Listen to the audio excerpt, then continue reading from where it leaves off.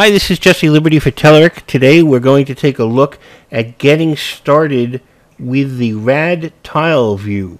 RadTileView is part of the Telerik Rad controls for Silverlight and WPF control suite for .NET and XAML development. In getting started, we'll take a look at adding tiles to your application and using the buttons that will maximize or restore the tiles. We'll also take a look at presetting which tile is maximized and where the minimized tile should be positioned relative to the maximized tile.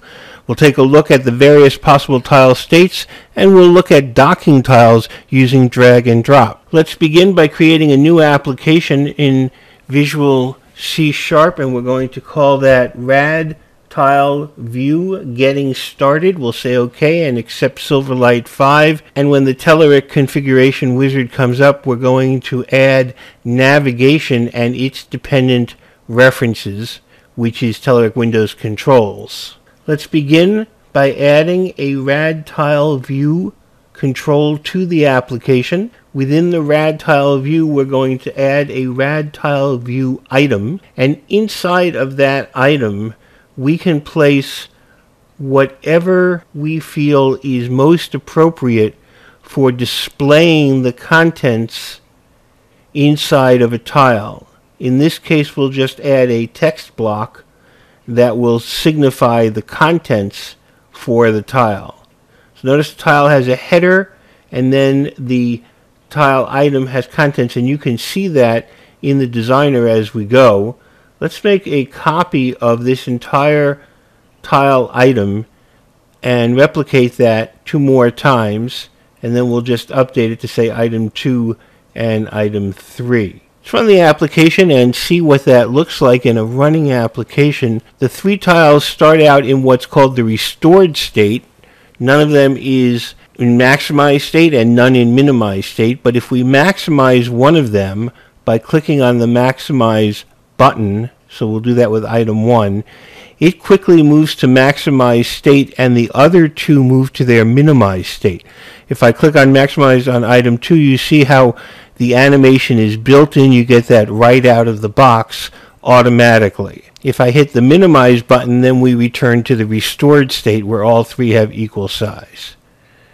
Let's come back to the code and assume that we want to have one of these items start out in the maximized state as soon as the application begins. In that case, we can set the tile state to maximized on any of these items. I've chosen item 1. Run the application, and you'll see that item 1 is born maximized, and therefore the other 2 are born in the minimized state, but you can still maximize the others by hitting the maximize button. Right now, the minimized tiles are to the right of the maximized tile, but you have control over that. If we go to the TileView control, we can put in minimized items position, and you see the choices are bottom, left, right, and top. We'll choose top, and that will move them from the side to the top. You see that right away in the designer, and we can run that, and in the application you'll see that as we maximize, the minimized items are moving to the top and the maximized item below them. Hitting minimize puts them all in the restore state and makes them all of equal size once again. If we want to be able to drag and drop the controls, we can set is docking enabled to true. We're going to want to set it so that none of them is maximized initially.